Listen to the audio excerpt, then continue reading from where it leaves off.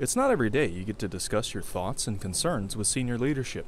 Sailors from Naval Support Activity Naples did just that during an all-hands call with Chief of Naval Personnel, Vice Admiral Bill Moran, and Fleet Master Chief April Beldo.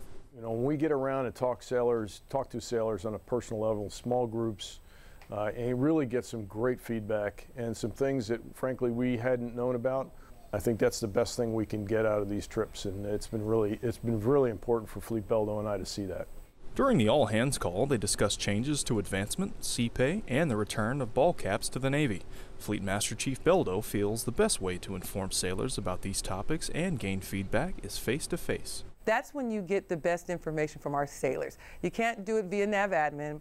You can't do it via email. You need to have a conversation with sailors, and we have stuck to our guns, and we're having a great time doing it. For many sailors, the all-hands call provided a much-appreciated chance to ask questions. It's very important for me to hear from the actual mouth of the person that this is what's going on, because sometimes I'm busy with collateral duties or my duties or even keeping up with college that I don't have time to do this. Leadership's goal is to continue making the Navy better, and they hope after the latest all-hands call that sailors have a good idea of how they are doing exactly that.